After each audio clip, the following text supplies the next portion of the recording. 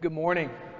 We're going to be continuing our study in the book of Galatians. We're in Galatians chapter 4. We're going to look at verse 1 to 7. As way of reminder, if you want to join us for corporate prayer on Wednesdays from noon to noon 30, you can sign up for the text blast on the website, and you'll get a text blast on Wednesday morning with the ID and password for the Zoom call. So 3 Rivers folks, it's a great opportunity to join us as we ask the Lord of the harvest to send laborers into the field. He said if you ask that, He will do it. And so what an awesome opportunity we have to engage with the Lord in prayer. So I want to encourage you to sign up, get that blast. And if you want to join and don't have the text blast, want to email me, I can send you that information. But it's easier if you get the text blast. That way I'm not emailing like 73 different people and then a bunch of people get the text blast. So just get the text blast and you'll get all that you need. Okay? Y'all look like you want to hurt me again this week. Like, are y'all generally unhappy people? It's like everybody's like, kick him in the face. No, like, be happy, right? It's okay. Jesus is alive. His word is the living sword, right? And it is living and active, sharper than a two-edged sword. And we get to read and study, and we have the Holy Spirit dwelling in us, right? And we're going to read about that and study that this morning. So if you got a Bible, flip over to Galatians chapter 4. We're going to look at verse 1 to 7. If you don't have one, no worries. I'm going to read the passage for us. Very important as we study to get this. This is huge. This is a massive, massive, massive passage for us. Not only are Jews, Gentiles, slaves, free, women, men, no longer divided by those lines. We learned that last week. There are no dividing lines that should create hostility between those people. Not only are we no longer divided on those lines and are now one in Christ, but our oneness is built upon one of the most absolutely glorious theological realities that we could ever set our minds on. And that is, through faith in Jesus, we are made children of God.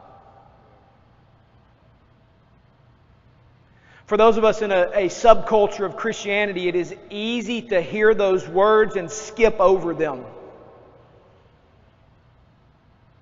But those are some of the most glorious words that your mouth can speak.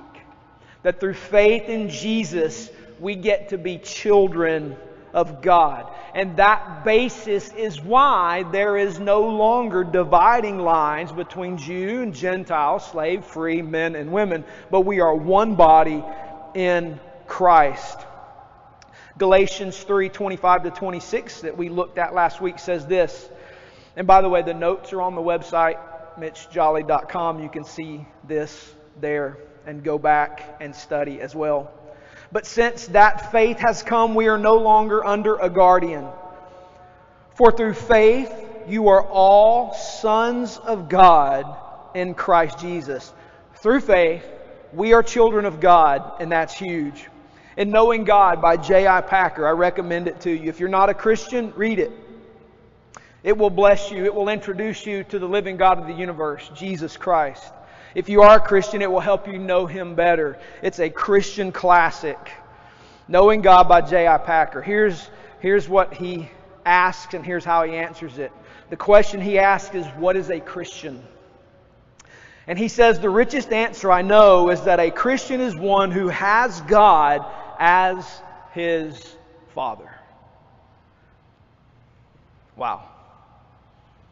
And he goes on to say, if you want to judge how well a person understands Christianity, find out how much he makes of the thought of being God's child and having God as his Father.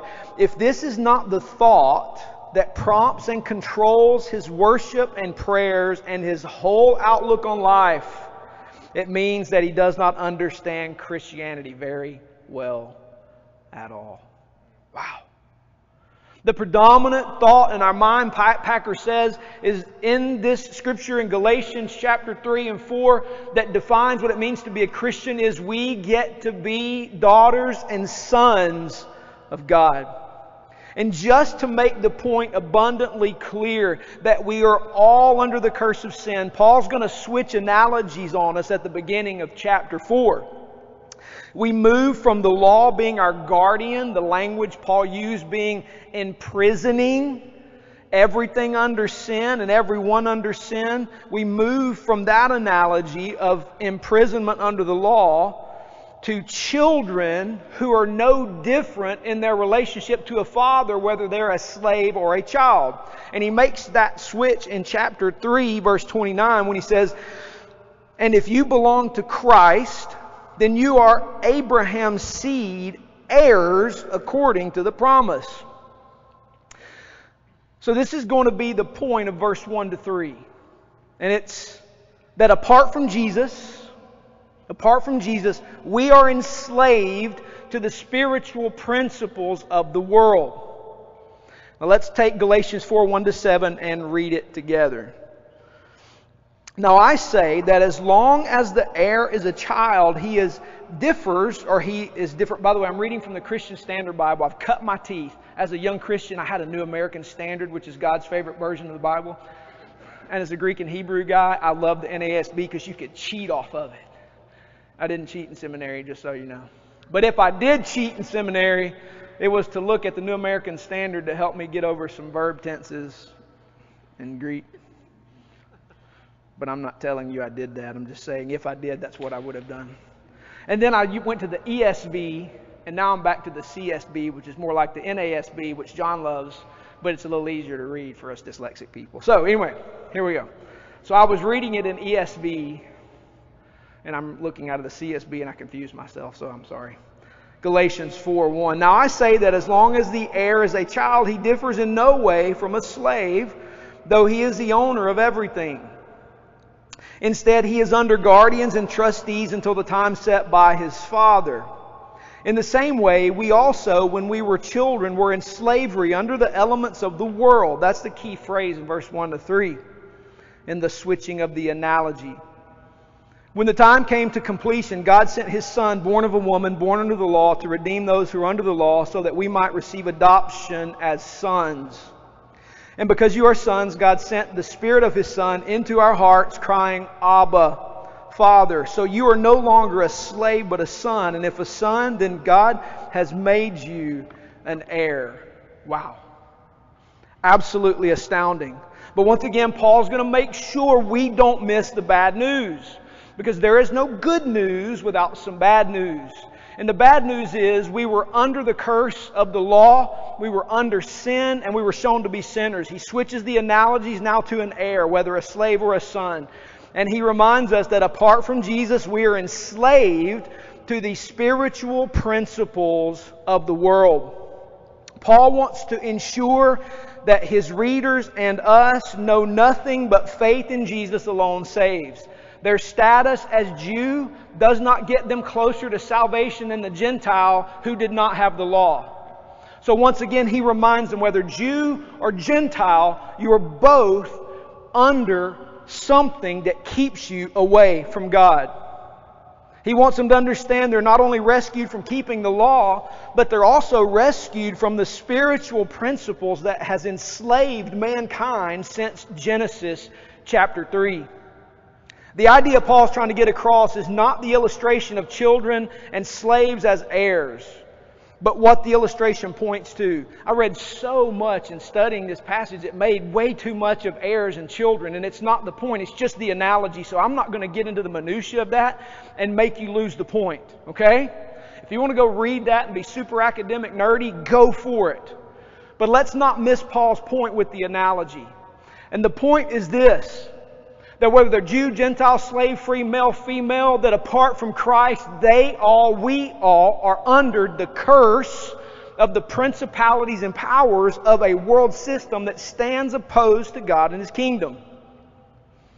There is a barrier of sin that keeps us from God and enslaved to the powerful forces of sin. Apart from Jesus, we are under the slavery of principles belonging to the world system.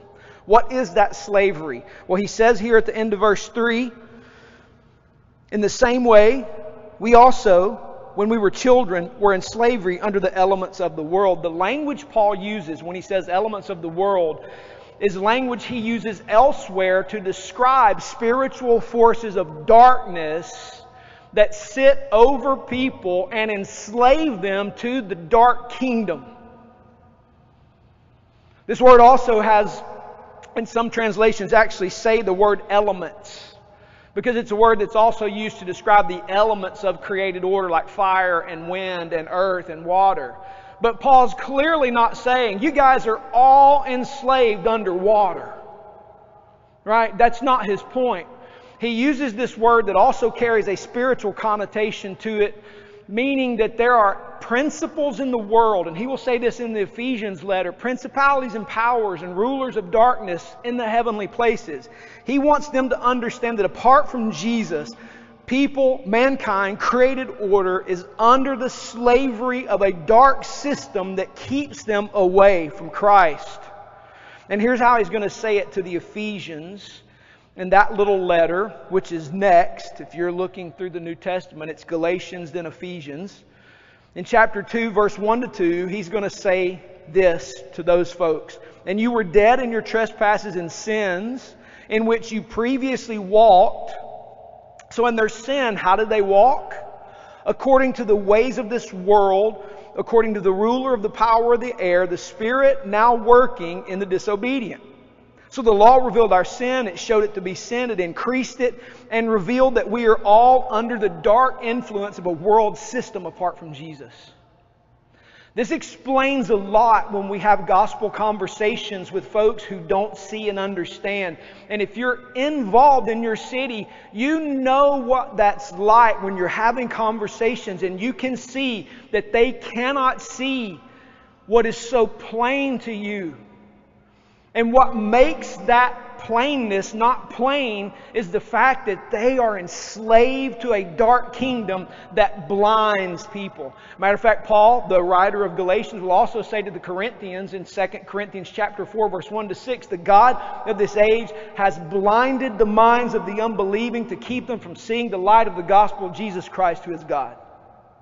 So apart from Jesus, the world is in a spiritual darkness that cannot see, perceive, understand, or know who Jesus is.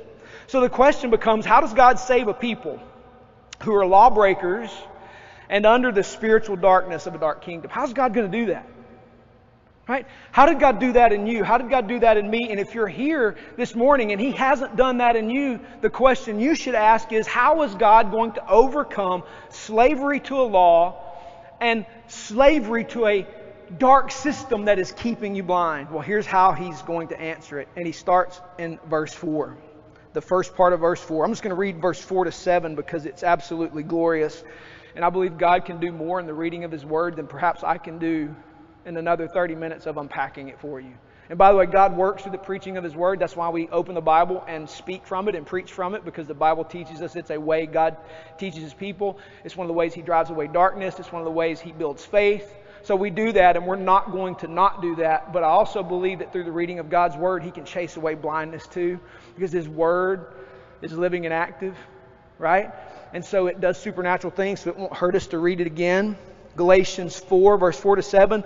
When the time came to completion, God sent His Son, born of a woman, born under the law, to redeem those who are under the law, so that we might receive adoption as sons. Wow. And because you are sons, right? Because they are sons, because they believe the good news, God sent the Spirit of His Son into our hearts, crying, Abba, Father. So you are no longer a slave but a son. And if a son, then God has made you an heir. So how do people enslaved to the law and enslaved to dark principles get free of that? Well, it's the work of God. And we see in the first part of verse 4, God worked His eternal plan. When the time came to completion. Do you understand what a monumental statement that is? When the time came to completion? God's work in saving mankind. You remember all the way back to Genesis 3. God promised Adam and Eve that there would come one from them. There would be a person, a particular, He called it a seed, meaning a descendant of the man and the woman, who would crush the head of the serpent that brought about the destruction. And Paul has made the argument to the Galatians, Jesus was that seed. He was that one. He was the promised one. And he says when the time came to completion, meaning that just at the right time, meaning God was working a sovereign plan. God has never been, never will be a victim of the world or the times set up by a world system. God was working a sovereign plan. When we started the book of Galatians, I introduced you to the eternal covenant of salvation. And that's this, that the Father, Son, and the Holy Spirit, before time began, before there was ever sin, in perfect unity together, one God, three distinct persons, the Christian teaching of the Trinity. The Father wanted to give the Son a gift, and He wanted to give Him a gift of a humanity that would be rescued so that they would worship Him for the rescue. And He would do it by the work of the Holy Spirit. So before God created a single thing, Father, Son, and Holy Spirit made a sovereign plan to give the Son a people.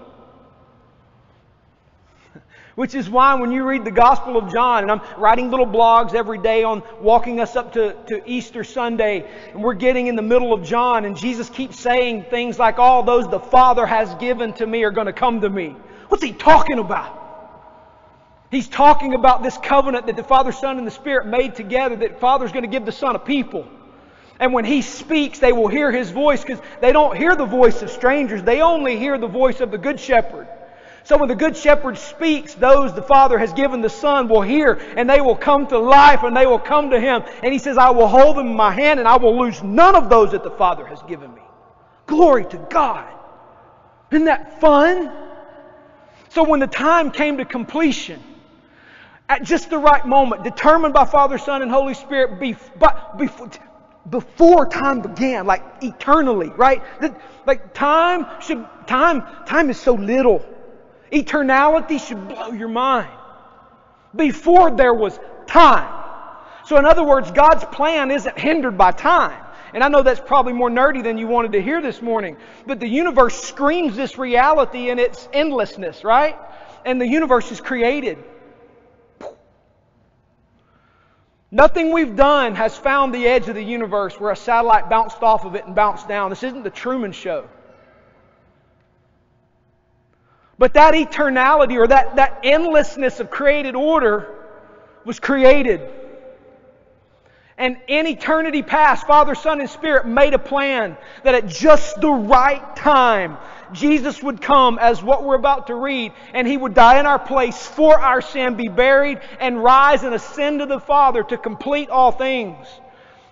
When the time for completion came, I mean, God is working His plan. So how were people rescued from the curse of darkness and the law? God worked His plan. God sovereignly orchestrating salvation history.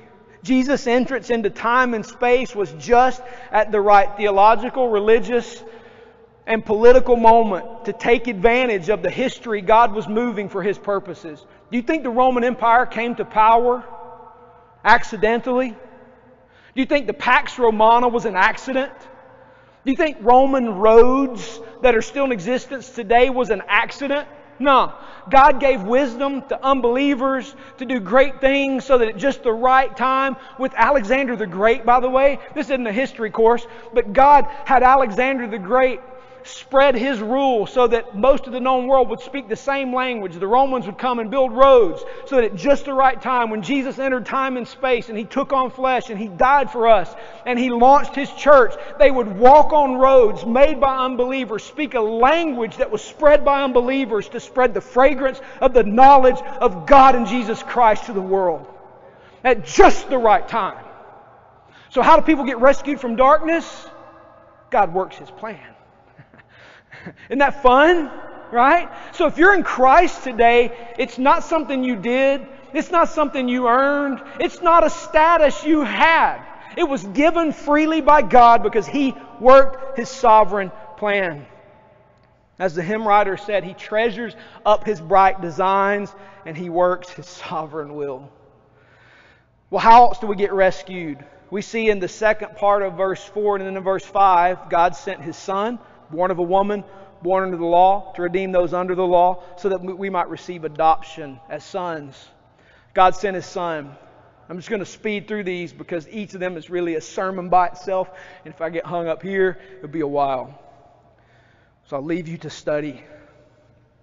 Because you have the Holy Spirit too, which He's going to say in just a moment. The Holy Spirit just doesn't get given to a few elite. All those in Christ get all of God. Okay? So God sent His Son. Jesus was and is God. The most absolutely stunning, mind-blowing thing Jesus says to me in the Gospels is He calls Himself the Son of Man, which is blatantly out of Daniel chapter 7, where the Ancient of Days is sitting on His throne, and the Son of Man comes and receives a kingdom from the Ancient of Days that fills the whole earth. And when Jesus calls Himself the Son of Man, He is blatantly tying His identity back to Daniel chapter 7, where God said there will be a Son who will come, a Son of Man who will be given a kingdom that will fill the earth. That was God's plan. And then He comes along in His argument with the Pharisees in John chapter 8, and He's talking about Abraham, and then they say to Him, "You're not even 50 years old yet, and have you seen Abraham?" And Jesus says, "Before Abraham was, I am." And they picked up stones to stone Him to death because they knew what He meant. What did He mean? What did He say? He said, "I'm the I am. I'm the God of the Exodus. I'm the one who showed Moses God's identity because I'm that God." And they knew what He meant, which is why they're going to stone Him to death for blasphemy. Jesus was and is God. So God the Father sent God His Son. Jesus is the eternal God. Again, this writer, Paul, will say it to a church in a city called Colossae. In the first chapter of his letter to them, in verse 15 to 17, he will say, "He, Jesus, is the image of the invisible God, the firstborn over all creation. For everything was created by Him in heaven and on earth, the visible and invisible, whether thrones or dominions or rulers or authorities. All things have been created through Him and for Him, and He is before all things, and in Him all things hold together." So God sent His Son. The next thing we read here is He was born of a woman. Not only is Jesus all God, but Jesus was real flesh and real blood. He's all man. One of the beautiful mysteries of the faith is that Jesus isn't just God, He is also all man. He is 100% God, 100% man, at one time in one place. Why did He do that? Well, there are multitudes of reasons why He did that. I would encourage you to go read Hebrews chapter 2.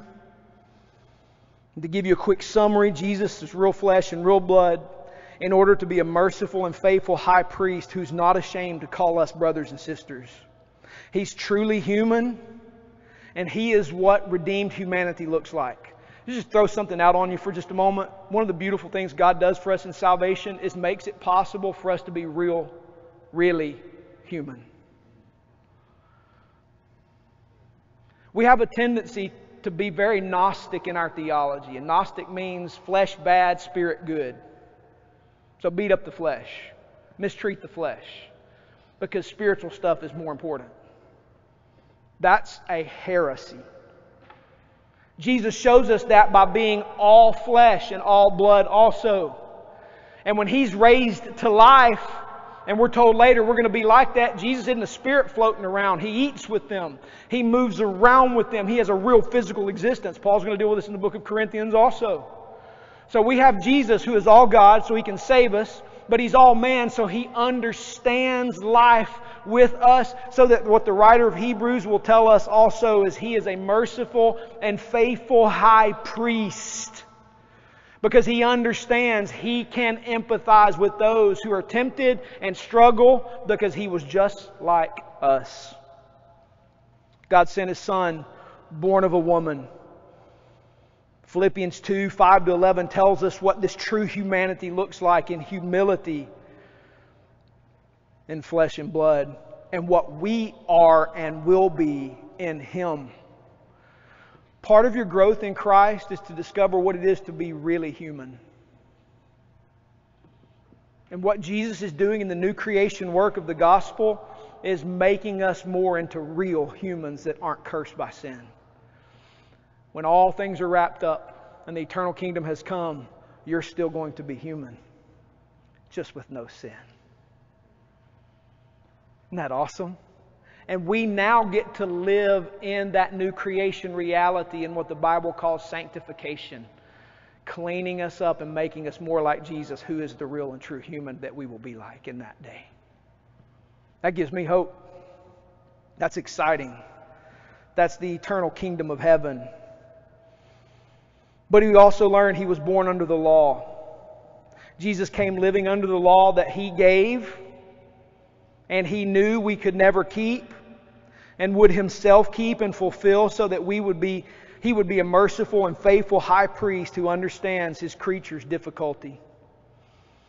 He lived under the curse of the law so that He could understand how it affects flesh and bone. This is the passage I was referring to just a moment ago. Therefore, He had to be like His brothers and sisters in every way, so that He could become a merciful and faithful high priest in matters pertaining to God, to make atonement for the sins of the people. For since He Himself has suffered when He was tempted, He is able to help those who are tempted. Ever stop to think that when temptation comes, Jesus knows it?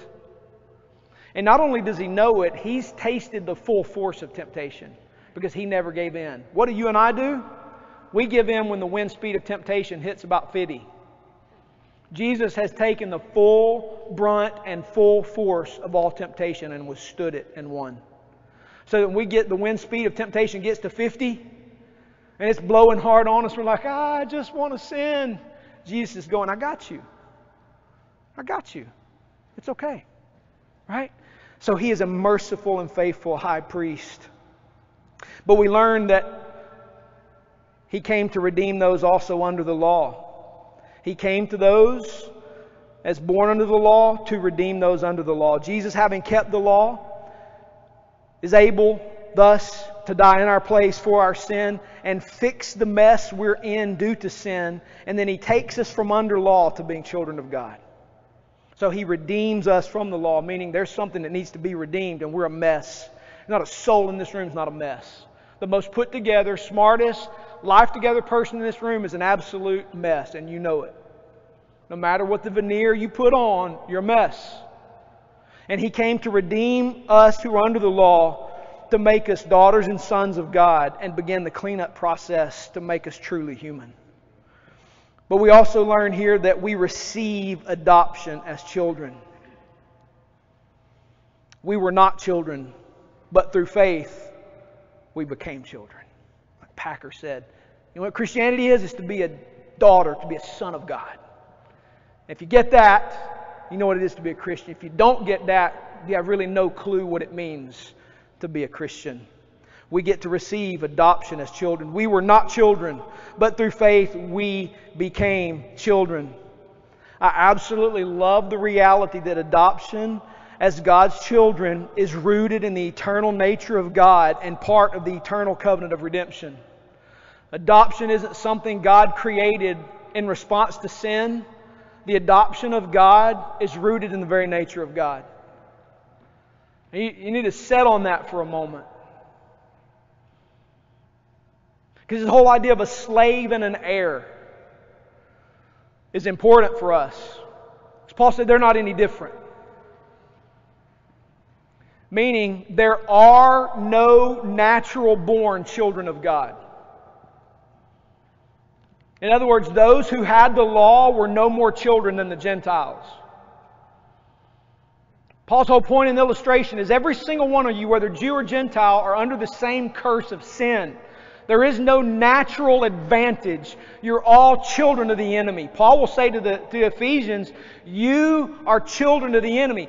Jesus is going to say to the Pharisees in John 8, you belong to your father the devil. You lie because he lies. You speak his native tongue. Apart from Jesus, we are children of the enemy. But through faith in Christ, God works His supernatural sovereign plan to take people who are not children and make them children. Isn't that fun? So if you're in Christ today, it's not because you were on the right track and had an advantage. The gospel is at your fingertips. No. You're under the curse of a dark kingdom and under the curse of the law, and you belong to the enemy. But God, being rich in mercy, worked His sovereign plan, and He took children to Himself and made them His own. This truth is so holy And so amazing, Paul creates the word here, adoption, to communicate it. Now, as a language guy, if you've been at Three Rivers a while, you know our connection to our city and the work we do in our city and why adoption is important to us. And so you'll recall me teaching you this a long time ago. I can find no etymological connection to the concept of adoption prior to Paul's creating it here in Galatians chapter 4. The word translated adoption is unique to Paul. And it's a compound word. Weia, son or daughter in the feminine. Thesis, to make. Means to make a child. Now I think it's important to recognize the concept of adoption Paul didn't create. That's rooted in the nature of God. And you're going to see that if you read like 2 Samuel chapter 7, where we learn that God says about Solomon, I will adopt him as my son, I'll make him my son, and I'll be a father to him. This is God speaking out of His nature about the king that He's going to set over His people. So adoption is rooted in the nature and character of God. So the idea is there because God created all things and it's rooted in the nature and character of God. But the language to speak that holy reality comes out of the Bible as first noted by Paul. It just makes sense that God would give His people the Word to communicate the holy reality of who He is. And so this idea of adoption is rooted in the nature and character of God. And it's so holy that this word adoption finds its root in the book of Galatians. And shows us some of the beautiful nature of who we are as the people of God. Unless you think adoption secondary to biology, remember what we've just taught. There are no people who have a closer connection than others. All are under the curse of sin and separated from God as under the power of a dark kingdom. Whether Jew, Gentile, slave, free, male, woman, we're all separated. So everybody in the kingdom of God are adopted as daughters and sons of God. Meaning, we'll get to this in just a moment, practical adoption is no less, no more than biology. Because there are no classes of sinners and there are no classes of saved people. One in Christ. Apart from Christ, sinners under condemnation. That makes sense? We create class systems, not God. Paul's drawing from this adoption formula in the Old Testament. You can go read those notes. Want to take time with them. You can study them later. We see in verse 6 that because we've been made children of God and brought out from under the law and under the rule of the dark kingdom, as adopted daughters and sons of God, as children, we get the Holy Spirit to live in us, who brings us to life and brings to life. I can't even read my own writing. I promise you this is written in good English, so I'm going to try again. Verse 6, as children of God, we get the Holy Spirit to live in us, comma, who brings to life our father-child relationship. Look at verse 6. And because you're sons, God sent the Spirit of His Son into our hearts, crying, Abba, Father. As children of God, we get the Holy Spirit to live in us, who then brings to life the relationship father to child. Therefore, we cry out, Father. You, God, are my Father. All of us in Christ are really children of God. Isn't that awesome? And it's only those in Christ, by the way. That's good language in a lot of pop culture for speaking about humanity generally as daughters and sons of God, but the Bible teaches us you're only a daughter or son of God if you're in Christ. Paul's made that argument, really. Remember, if you're under the law, you're under the dark curse of the dark kingdom. Not a son, not a daughter. But if you're in Christ, all of us are children of God. We know this because we get all of God in the Holy Spirit to dwell in us. And we have God as our Father. And let me just say this to you. I want you to understand this because we live in a Christian subculture where you run across a bunch of Christians from a bunch of different backgrounds who are going to tell you a bunch of different things. There is no classification system of greater and lesser Holy Spirit in any Christian. In other words, you have all the Holy Spirit you're ever going to get. The question is, are you tapping into that by living obediently and faithfully before the Lord? I don't have more Holy Spirit than you. You don't have more than me. Right? He tells us here that because we've come to Jesus, He has given us His Holy Spirit who animates and brings to life this relationship of father and child where we can truly say, God is your Father. Wow. And then we see in verse 7, as children, we're heirs of God. Verse 7, so you are no longer a slave, but a son. And if a son, then God has made you an heir. Heirs are recipients of all that belongs to the Father. Listen, we could go on an eschatological rant here, and I would really like to. But do you understand that as daughters and sons of God, the earth being renewed and promised to be completed is ours? This isn't some Mormon junk, right? Mormons are off. Not Christian. Going to hell. Sorry, I probably shouldn't have said that. This is going on the internet. I'm trying to be nice and tolerant. They're not Christians. They don't believe the gospel. And they teach you're going to get your planet, some other planet somewhere. That would be awesome if you did, but that's just not true, right? The Bible teaches God made this earth, and prior to the curse of sin, Adam and Eve were sent to reproduce in it and till it and make much of it without sin for the glory of God and their great joy. Before sin. Right? And we read all through the Old Testament and the prophets that what God's going to do is He's going to recreate things. He's going to make a new creation. And we see in Revelation 21, God pulls that off. He regenerates and makes all things new and sets His people. This bride who comes down out of heaven, the people of God, this new Jerusalem, this people of God that's perfectly completed. God is with them. He dwells with them and among them. They see Him face to face. And it says that the kings of the earth will bring all of their produce in before the Lord and lay it down as a sacrifice. Isn't that awesome? That's beautiful. And we're heirs of that. That's what we inherit. When you read the Sermon on the Mount, Jesus starts the Sermon on the Mount in Matthew 5, 3-10 with these incredible statements. The poor in spirit get the kingdom as theirs. The mourning are going to be comforted. The humble inherit the earth. Those who hunger and thirst for righteousness are going to be filled. The merciful will be shown mercy. The pure in heart will see God. The peacemakers are sons of God. And those who are persecuted get the kingdom.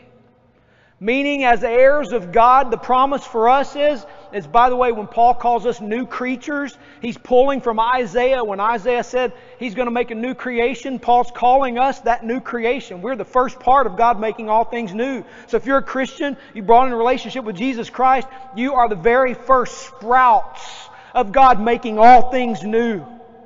And when He finished His created order, we inherit that as heirs, so that with Him, face to face, the eternal kingdom of heaven is a physical, real human to God relationship, face to face, in a new created order right here.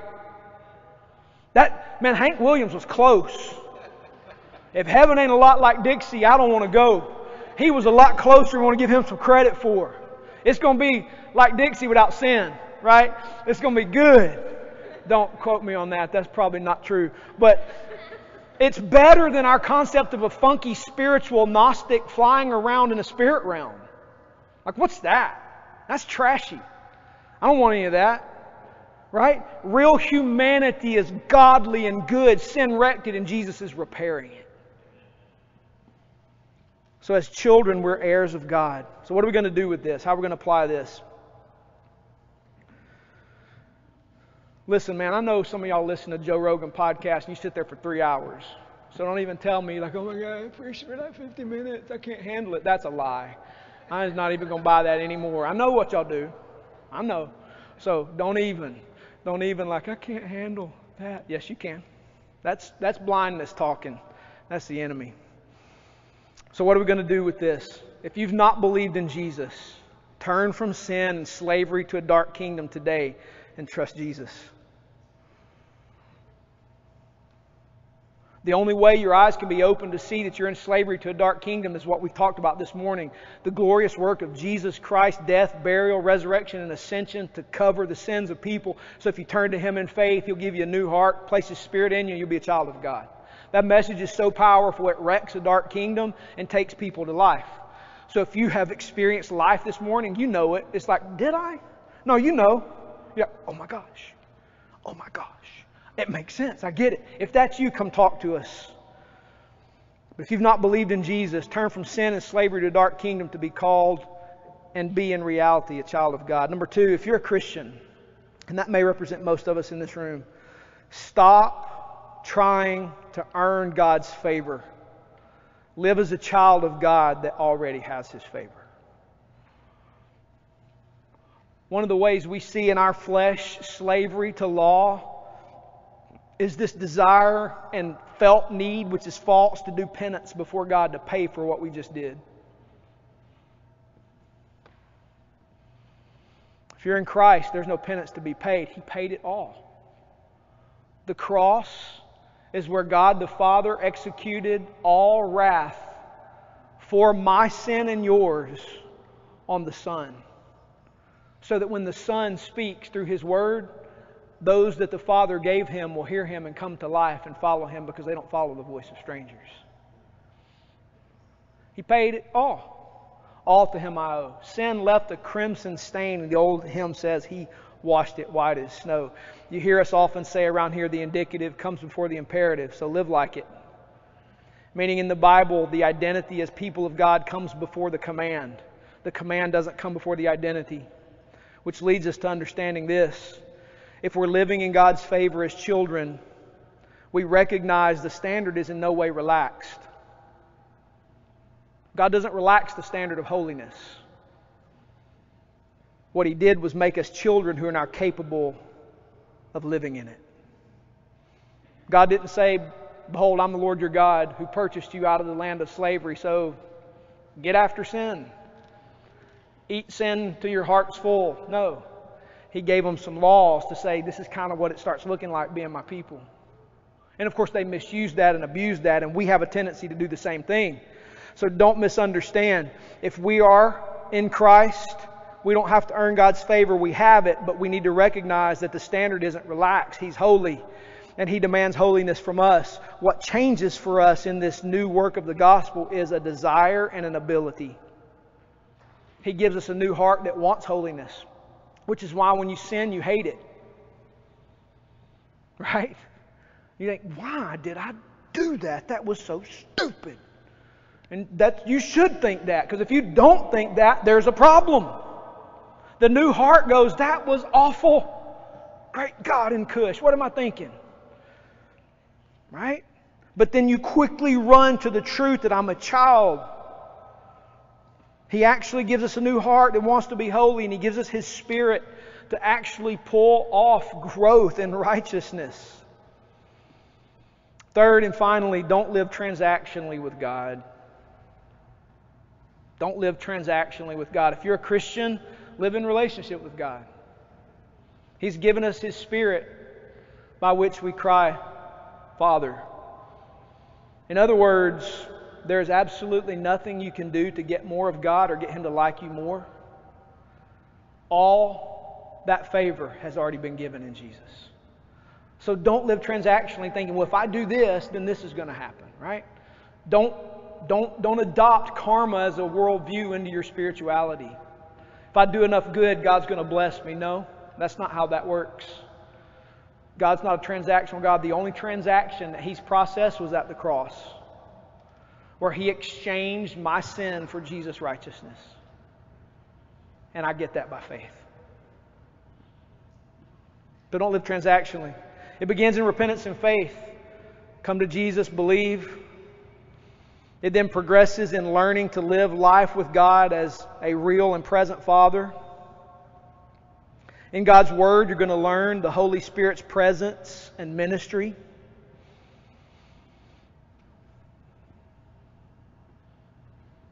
If God is our Father, part of our task is learning how to relate to our Father.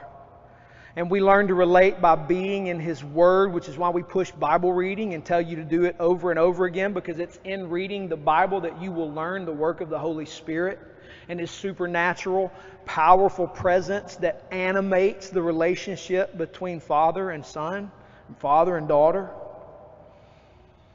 You will only walk with God as you learn your relationship with Him from His Word and experience the practicing of what you learn, which is why we teach you discipleship is hear and obey. You don't really know until you've done what He said to do. Knowledge is never merely academic. It's always next experiential. We hear and then we obey. And when we obey, we learn Holy Spirit's supernatural power.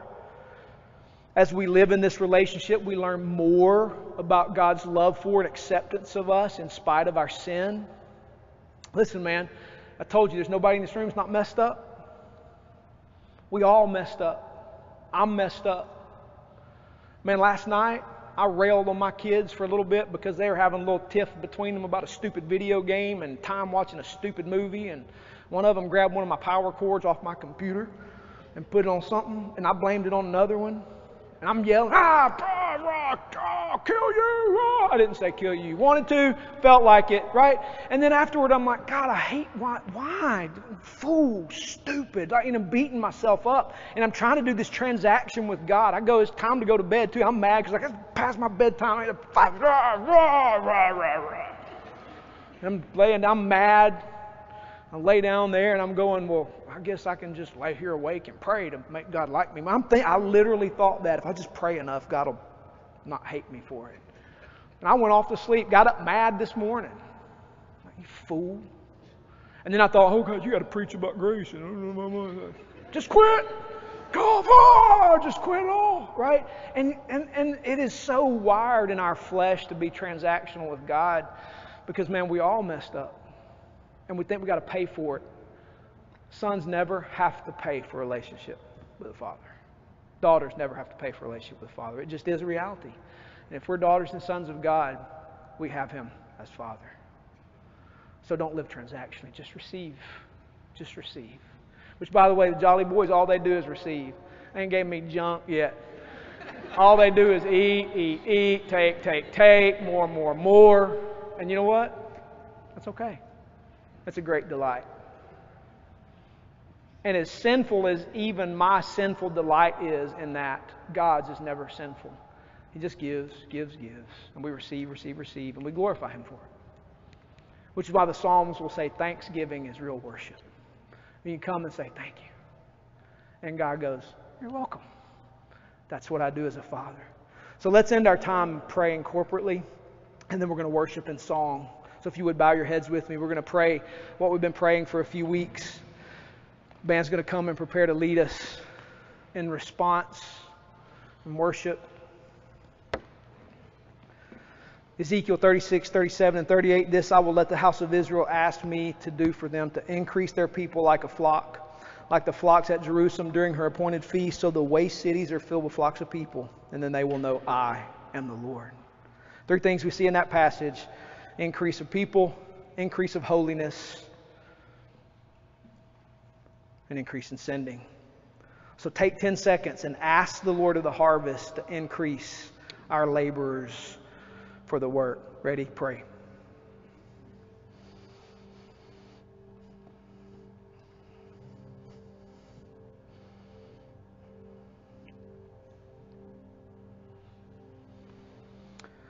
Now, take 10 seconds and ask the Lord to increase our holiness.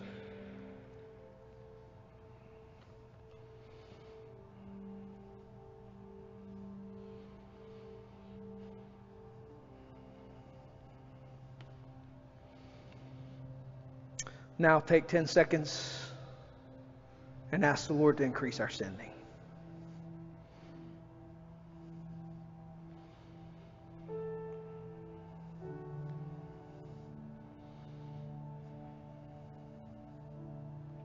Now, Father, in the name of Jesus, we pray that you would take your word and make it effective in spite of my foolishness and my sin and my love of my own flesh. Make your word powerful and effective. Holy Spirit, I ask that you would awaken to life those that the Father's given the Son, that upon hearing the voice of the Son, they would spring to life and run to Jesus. I pray that you will increase our holiness, that we wouldn't be satisfied with our sin, that it's, well, okay, it's sin, so I'm forgiven, so let me keep sinning. No, that's not good enough. Forgive, but Father, empower to walk away from and run to holiness, to light, to righteousness, and not be content with darkness.